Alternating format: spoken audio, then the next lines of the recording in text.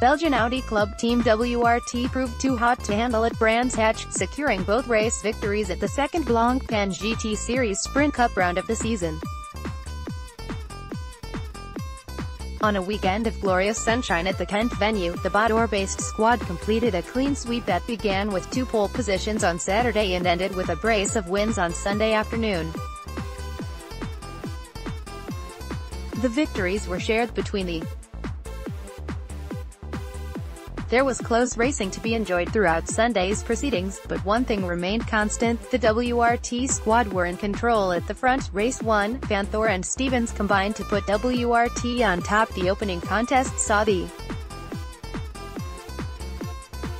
But after Vanthor had handed over to Will Stevens, the Kelvin van der Linde had assumed the controls of the It was an impressive display of defensive driving from the British ace, who resisted for half an hour of fierce racing to seal victory on home turf. The lead battle eventually grew to include Christopher Mies, who had taken over the There was late drama, with van der Linde picking up a puncture and beginning to struggle during the closing minutes. Sensing an opportunity, Mies soon spotted a gap and went past the South African driver into Turn 1, with Marcello also muscling his way through. Mies therefore followed Stevens home for a WRT 1-2, with Marcello preventing an Audi sweep in third.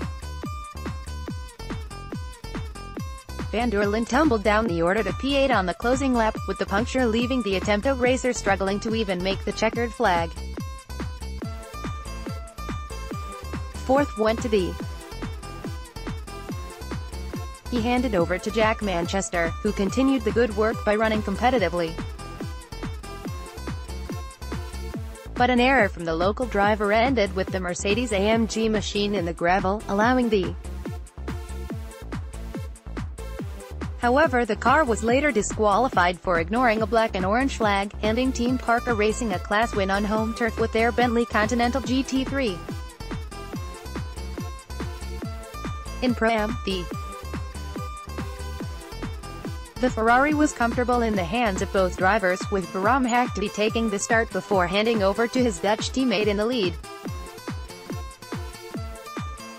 Race 2, Leonard and Vervish complete WRT sweep. The second race followed a similar pattern to the first, with Belgian Audi Club Team WRT once again securing a 1-2 finish.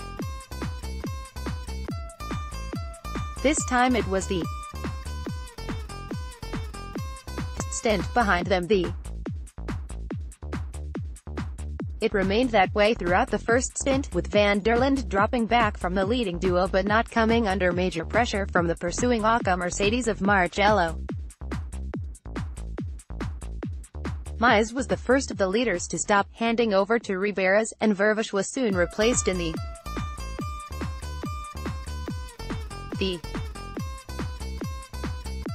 Once again the two leaders were nose to tail, with the But like his fellow countryman Stevens, Leonard was cool under pressure in the Brands Hatch heat and kept Ribeiras at bay. The British ace even managed to eke out a narrow advantage by the closing stages to secure a first Blancpain GT Series win of the season for both of the Schothorst was untroubled on his way to P3, securing a second podium of the season for the impressive Attempto Audi squad. Behind him Meadows kept the German driver and teammate Mirko Bortolotti swept the Brands Hatch weekend last year, but had to be content with P5 in today's second race. Following their Race 1 win, This handed the In Pro-Am, Marcus Winklick drove a superb first stint to run in P6, pairing Bortolotti's Lamborghini before handing his. The French teenager held firm to secure his first-class triumph in the Blancpain GT Series, despite late pressure from Race 1 winner Brahma-Hackney. Driver quotes Will Stevens. We were very strong on the Indy section of the circuit, then struggling more with the car around the rest of the track. I knew we would pull away a little bit and then they would catch us again, so the most important thing was to not make any mistakes. We had a great pit stop, one of our best, to be honest, and we are very happy with the result. Stuart Leonard.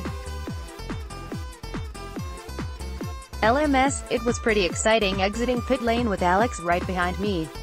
I didn't get the best line into turn 1, so I had to defend into turn 2. Alex was very close during my stint, but I managed to keep a consistent gap. It's amazing to win on home soil. This is actually my first pro win in Britain, so that's pretty cool. Carlo Van Dam. Our car doesn't really like these bumpy old tracks, even if I do. But we managed to find some pace in the race and Petty built a comfortable lead, which I extended. Picked up the points, so it's job done. Marcus Winkelick. It's almost impossible to pass here and I didn't want to take a big risk, so I stayed behind. All in all, not too bad. The Blancpain GT Series will remain on British soil for its next event, with the second round of the Endurance Cup taking place at Silverstone in 2 weeks' time, 18 to 20 May. The 3-hour contest will see the Belgian Audi Club Team WRT crew looking to continue a rich vein of form that now stretches to 3 successive race wins.